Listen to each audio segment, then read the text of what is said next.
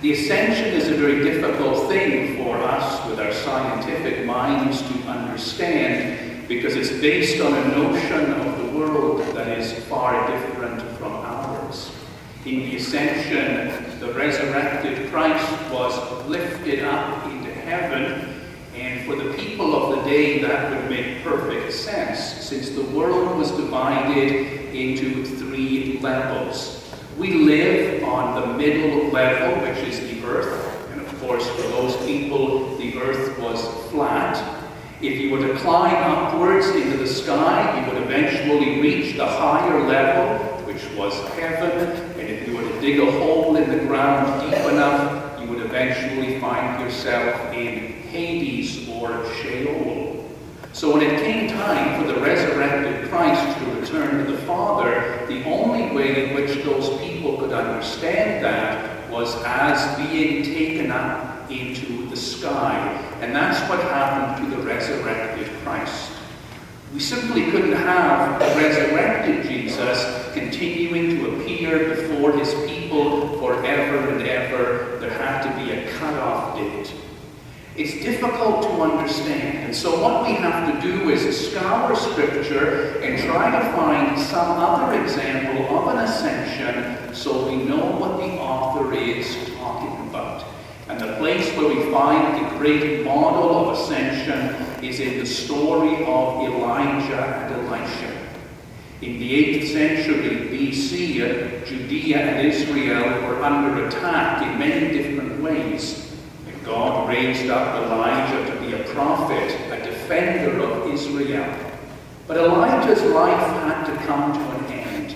And when his life was about to end, he called to himself a disciple named Elisha, who was to carry on his work. When the day finally came for Elijah's ministry to be over, he and Elisha left Gilgal and began to walk towards Bethel. They were followed by 50 prophets from Jericho. When they reached the Jordan River, Elijah took off his cloak and rolled it up, and he struck the waters of the Jordan River with his cloak. The waters parted, and they passed over to the other side. When they got there, Elijah said to Elisha, "What do you want me to do for you before I leave you?" Elisha said, "I want you to give me your power." Elijah said to Elisha, "That is a very difficult thing you have asked. But if you see me when I am taken from you, then you will have my power. If you do not see me, then you will not have it. And as he spoke those words, the skies opened up, and the chariot of fire came roaring out of heaven, pulled by the horses of fire, and came in between Elisha and Elijah. And I would ask you most sincerely, please don't ask me to give a full explanation of the horses or the chariots of fire, because I don't understand them. I know that the fire is a symbol of God's power and God's presence. I know that the horses and the chariots are symbols of might in this world. But if anyone thinks they know what the author is saying there, I think they are mistaken. And Elijah leaped into the back of the chariot of fire, and then the horses of fire reared up, and a great whirlwind came down and carried them all up into heaven. The important thing is that Elisha saw it happening. And when he saw it happening, he cried out, "Elijah! Elijah! Great defender of Israel." Then Elijah was gone. But as he disappeared, something fell from the sky down to the ground.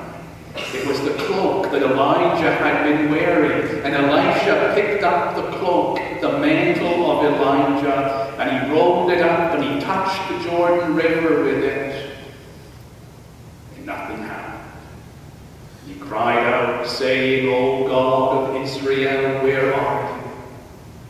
Then he touched the river again with Elijah's cloak, and this time the river parted, and he crossed to the other side, and the 50 prophets of Jericho said, "Behold, the spirit that was in Elijah is now in Elisha." And that meant the work could continue. That meant the spirit of power that moved Elijah was now with Elisha, and Israel would have its defender yet. That's the model upon which the ascension of Jesus Christ is based. When Jesus is about to ascend into heaven, he calls his disciples to him. And of course, their great question is this: will we inherit your power? Or when you leave, are all of your ministries finished? Is it all over? But when Jesus was taken, the author of Acts is very careful to say, the disciples looked and they saw him being taken until he was lost in a cloud. They saw him. And just as Elisha seeing Elijah being taken up meant that Elisha would inherit Elijah's spirit, so it means that when the disciples saw Jesus being taken from them, they would inherit his spirit and his power. Even as Jesus had told them, "My spirit will be with you, my power will be in you." The angels appeared to the disciples and said, "Galileans, why do you stand staring into the sky?" That is not our task. Our task is to bring our eyes down from the sky and look to the world and say to ourselves, what was the ministry of Christ? What was Christ's purpose? What was Christ doing? And whatever it was, we have the power to continue doing it. Spreading the good news that God is love. Lifting up the weak and the broken. Feeding the hungry. Giving value to all people, even if they have been devalued. And building the kingdom which Christ began. The spirit that was in Christ is yours. The power that was his is here today. Next week on Pentecost Sunday, we celebrate it powerfully. But even today and always, we know Christ is with us. We have power, and we have wonderful work to do in this world, in his spirit. In the name of the Father, and of the Son, and of the Holy Spirit. Amen. Please be seated. A few announcements. There's lots in the bulletins.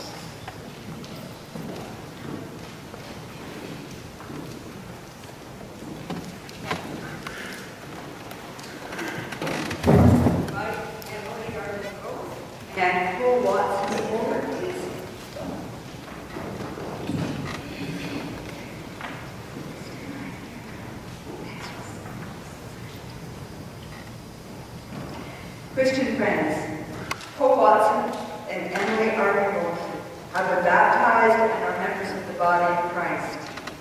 They have been nurtured within the Christian community and instructed in the belief and practice of the Church. In making public profession of their faith, they desire to affirm their baptism and to claim the rights and responsibilities associated with membership in the congregation of St. Andrews. Now, Emily, Paul, remember your baptism and give thanks. By the waters of baptism and the power of the Holy Spirit, God claims us and calls us each by name.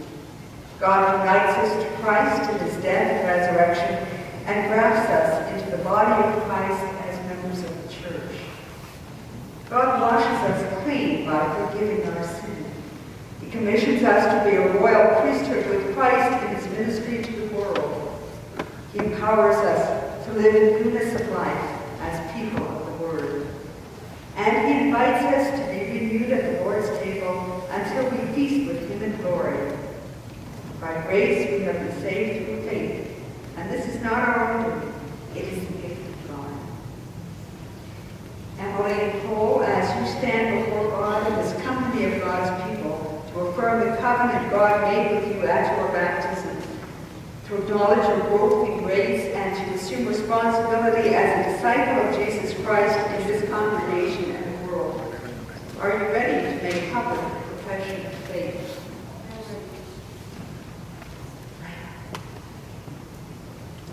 Trusting in the gracious mercy of God who has been faithful to us in all generations.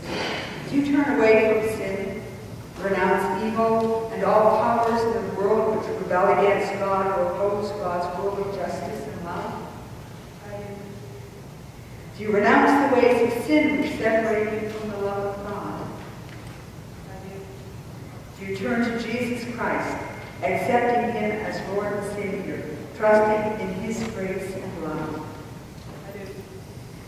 Do you desire dependence on the Holy Spirit to grow as a Christian in the Church, to seek the guidance of Christ as you listen for his word, to celebrate his death and life at the table he provides, and to engage in his mission to the world?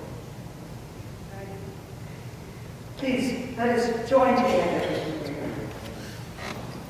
Gracious God, we praise you for calling us to be your people, and for gathering us to be the Church, the body of Christ. We thank you for leading Emily and Cole to this time and place in affirmation of your gifts to them in baptism. Together may we live in your spirit, grow in faith, hope, and love, and be faithful disciples of Jesus Christ, to whom with you and the Holy Spirit we give honor and glory, now and forever. Amen. Paul and Emily, you are now united with this congregation as full community members within the Presbyterian Church in Canada. May the God of hope fill you with all joy and peace in believing that by the power of the Holy Spirit you may abound in them.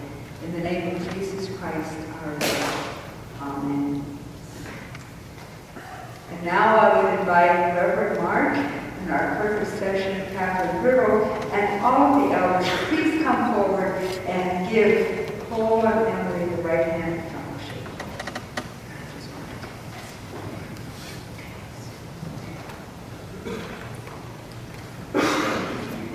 God bless you.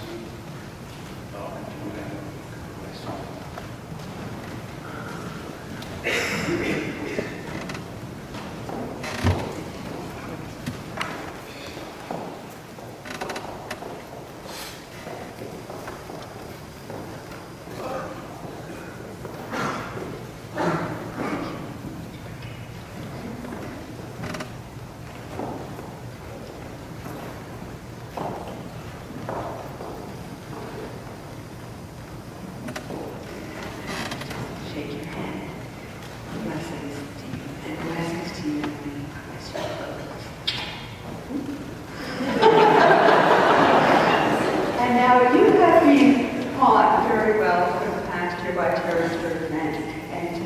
has a gift from the congregation. I do apologize. It's my fault that your actual certificate is not ready, but I will give it to you. But I invite Terry forward now.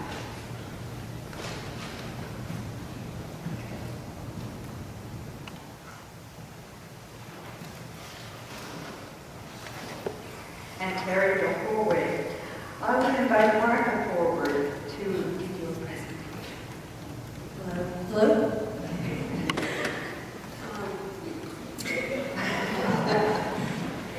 I've had the pleasure of working with Terry the last couple of years as he's been teaching the communicants. And Terry's been doing an excellent job. He's involved the families, the communicants, and the congregation in the journey that the communicants take. It's turned out to be one of the most enjoyable years. We've got great support from the elders, great support from other members of the congregation, and these two communicants have been very, very dedicated. And I'm excited about where they're going to be in our congregation a few years from now. I spoke with them at the retreat, and they really feel part of St. Andrew's. And I think that's because of the leadership that Terry has been giving them since September. Now, Terry, we always say that his teaching is for 1 year, but we've already built into our program a link with next year's communicants, and they're already going to visit him, and we already presume that Terry's coming back. So on June 19th, the grade 6s for next year are going to come to the communicants class and have a mini class so that they're not nervous about joining him in September. And once they go on June 19th, they realize that it's going to be a wonderful journey for our grade 6s as well. So thank you so much, Terry. Here's a little token of our appreciation, and at some point, let us know when you want to go off the merry-go-round. But right now, we're really enjoying the ride. Thank you.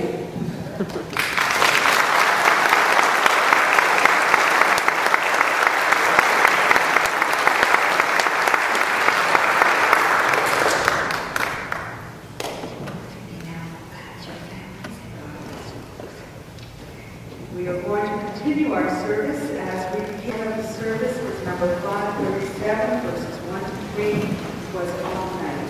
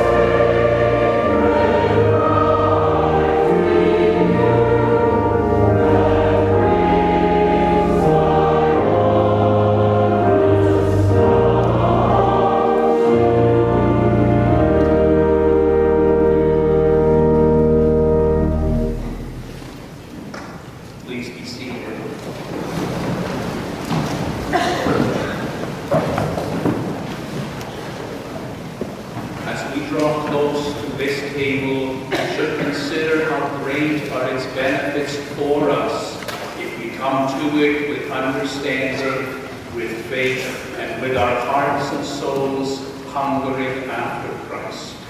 This table is the outward sign and seal of his death and resurrection, our dying and rising in him, the engrafting into God's family, the forgiveness of sins, and the new life which begins when first we taste sin forgiven.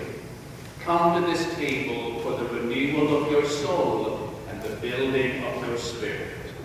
This table is not for those who are proud of their sin, nor is it for those who believe they are without sin. It is for those who, laboring under the burden of their sins, desire to lead a new life by the grace of Christ. On the night that he was betrayed, our Lord Jesus Christ took bread. When he had given thanks, he broke it and said, "Take, eat, this is my body broken for you. Whenever you eat this bread, remember me."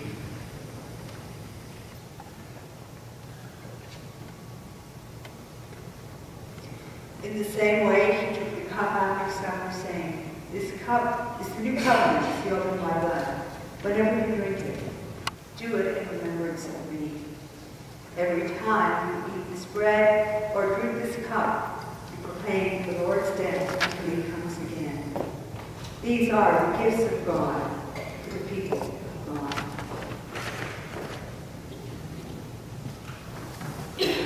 Please join me in our great prayer of thanksgiving. The Lord be with you. Lift up your hearts. Let us give thanks to the Lord our God. It is indeed right and our great joy at all times and in all places to give you thanks and praise, Holy Father, Heavenly King, Almighty and eternal God. We give you thanks that in the creation of the world, when you laid the earth's foundation and set its cornerstone in place, the morning stars sang in chorus and the angels of God all shouted for joy. We give you thanks that in the new creation, when you gave your Son to raise us up again, since we and all our human family had fallen, you claimed us for your own people, that we might proclaim the glorious work of your Son, Jesus the Christ, who has called us out of darkness into his marvelous light. Therefore, with all your people of every time and place, and with the whole company of heaven, we proclaim your glory and sing your praise. Holy, holy, holy Lord, God of power and might, heaven and earth are full of your glory. Hosanna in the highest. Blessed is he who comes in the name of the Lord. Hosanna in the highest. We bless you for the incarnation of Jesus Christ among us, his holy birth, his perfect life on earth, his suffering for us, and his triumph over death, for his ascension to your right hand, and his gift of the Holy Spirit, and for the promise of his coming again. Therefore we proclaim the mystery of faith. Christ has died, Christ is risen, Christ will come again. By the light of your Holy Spirit, you fill the hearts of the faithful. By the light of your word, you give us strength and love. Send down your Holy Spirit upon these your gifts of bread and cup, that all who eat and drink at this table may be one body and one holy people, a living sacrifice in Jesus Christ our Lord. Through Christ, with Christ, in the unity of the Holy Spirit, all glory is yours, most holy God, now and forever. Amen.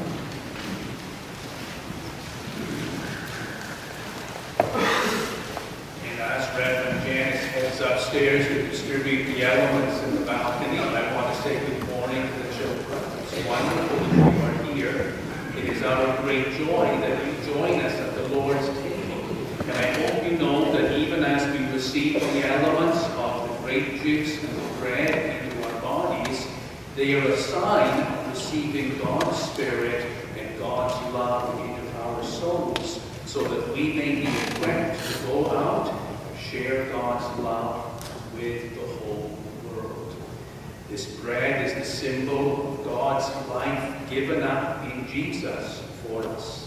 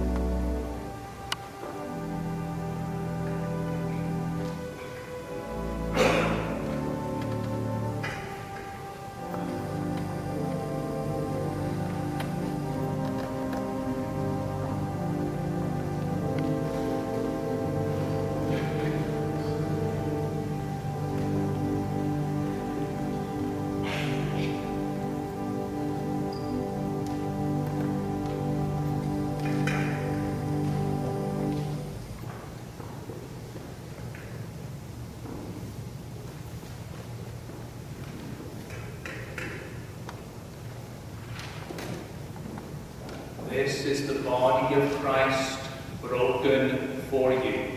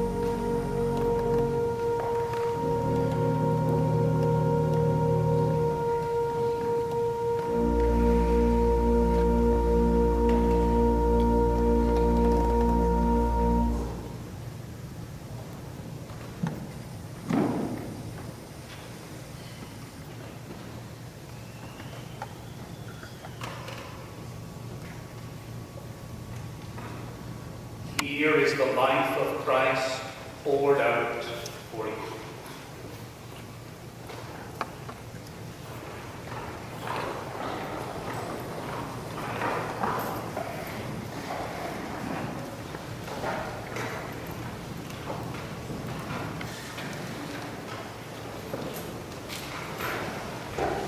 Lamb of God, takes away the sins of the world, have mercy upon us.